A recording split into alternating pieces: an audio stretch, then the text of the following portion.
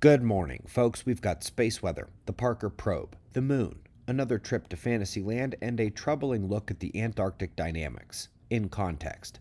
But we're starting with our star at spaceweathernews.com, and we find the last day brought crackling at the biggest northern active region, and development of the northern reach of the incoming coronal hole.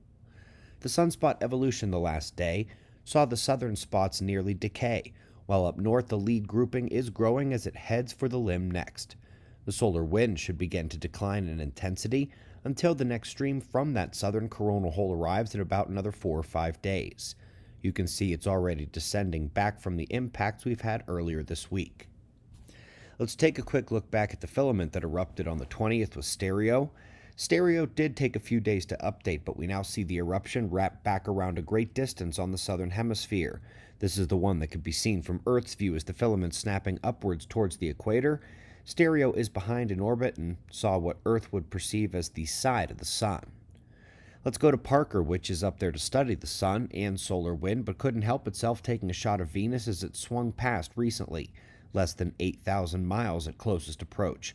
The little streams you see are either solar wind or the tenuous extended exosphere of Venus, the particles striking the lens. Last year at this time, we were going over the locust invasion. It's much worse this year. The government pledges aid and assistance as the people claim the shortages are showing, but all they're getting is words. Up next, we're at the ESA's latest plans for the moon. They say that the days of rover searching are behind us. It's time to get to areas rovers can't go, or out of which they wouldn't be able to return. The solution is obvious, right? Jumping robots, adding the vertical component to the motion of the robotic explorers. This next one? No. Can't let this slide. Yes, by tweaking equations and assumptions, they found a way to get the virtually non-interacting dark matter in their math to collapse into a black hole. The problem is that these black holes are not quite what they think they are. See Dr. Robotai's channel on YouTube, Sky Scholar. And dark matter is completely not real.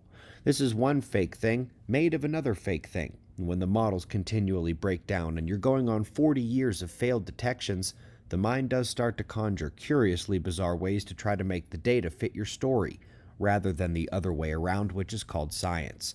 Lastly, folks, the real top story today hits Antarctica. There's been so much discussion of ice melt triggering an ice age from the top journals, and how it cools and freshens the sea, reduces heat transport, and increases albedo. The latest on the West Antarctic tells a serious story. We have entered the runaway melts that we've seen form in other places, and this is a combination of the atmosphere and the submarine volcanoes we've seen them identify since about 2014. The ice loss is increasing at significant rates, and for everything on why this matters, well, it was 5 weeks ago we went over all those top journals, describing why, despite what it might seem like, all signs point to our interglacial coming to a now well overdue end. We greatly appreciate your support. That video is linked below and it's really helpful. We've got wind maps and shots of our star to close. Subscribe and we'll do this all again tomorrow. Right here, but right now it's 5:45 a.m. in the new Valley of the Sun. Eyes open. No fear. Be safe, everyone.